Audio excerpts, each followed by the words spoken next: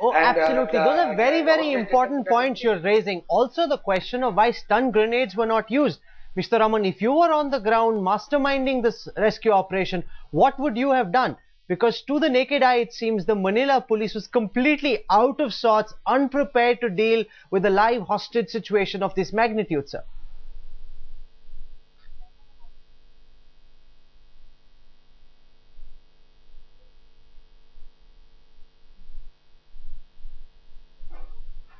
Okay, I'm going to go across to Mr. Raman in just a moment.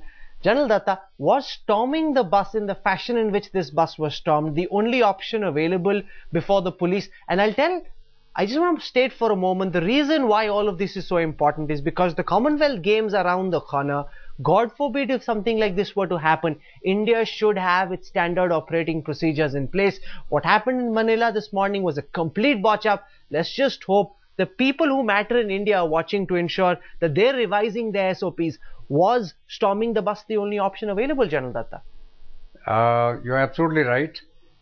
When we consider carrying out the hard option, that is actual assault to rescue the hostages, you have to be absolutely clear that you have run out of all other options.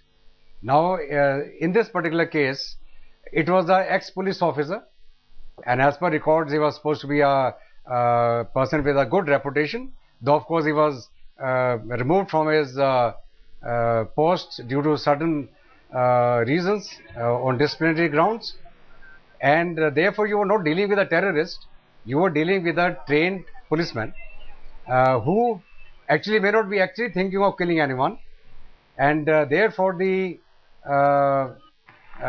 options with us were to negotiate and to get the person. You know, this is the bit that I find most amazing.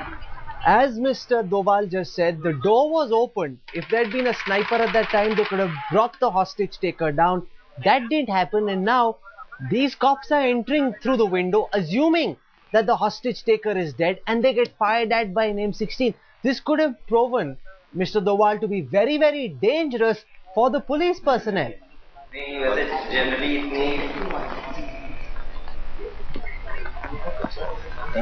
Mr. Doval? You're absolutely right. The very fact that you did not achieve surprise.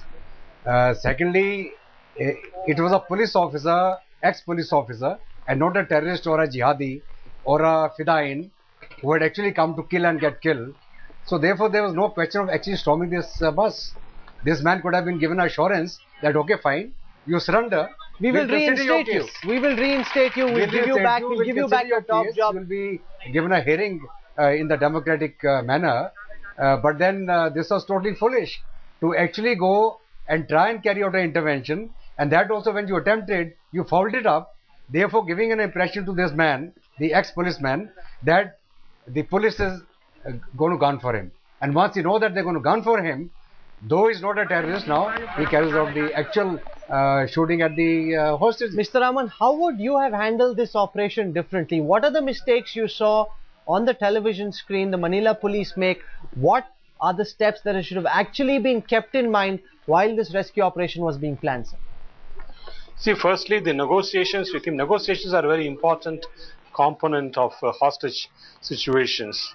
Here, this man had an individual grievance. He was not a political terrorist or an insurgent. He had an individual grievance. He had been sacked and he wanted to be reinstated. So that gave us an opportunity to keep him engaged in a kind of a conversation about the conditions under which he could be reinstated, etc. Just to give him a hope that possibly he will be reinstated, so that the rest of the force could have planned better for intervention, which they didn't do. The negotiations were not handled properly. That was the first mistake which they did. And the second, when he agreed to release some of the people, the old people who were ill, etc., that provided them an opportunity to have one or two men immediately infiltrate into the bus, get into the bus, so that they could have overpowered him or used a stun gun or whatever it was. That opportunity which was provided for 9 people managed to get out of that bus. For 9 people to come out of the bus, it would have taken them some time, at least a minute or 2 minutes, and that time would have been sufficient for a commando to get into the bus and overpower this man, which was not. And I do not know why they did not make use of that opportunity when these people were getting out of the bus to forcibly enter the bus through 1 or 2 commandos and overpower this man, and that was not done. And thirdly, the way they were trying to use a sledgehammer, etc. You don't use a sledgehammer to get to the bus and all. It's very dangerous for the hostages. That man was watching the whole thing. This shows the force which was used by the Manila police for dealing with the situation. It had not been trained at all for intervention purposes in a situation like this. They just brought in some people, some policemen, and made them hand the job instead of bringing specialized people who have specialized training. So these are some of the mistakes which they had committed. It was handled in a very amateurish manner, and everybody was watching the way the force was dealing with it. And this is not very good, because it has a bad effect. There will be a copycat incidents of this nature in future.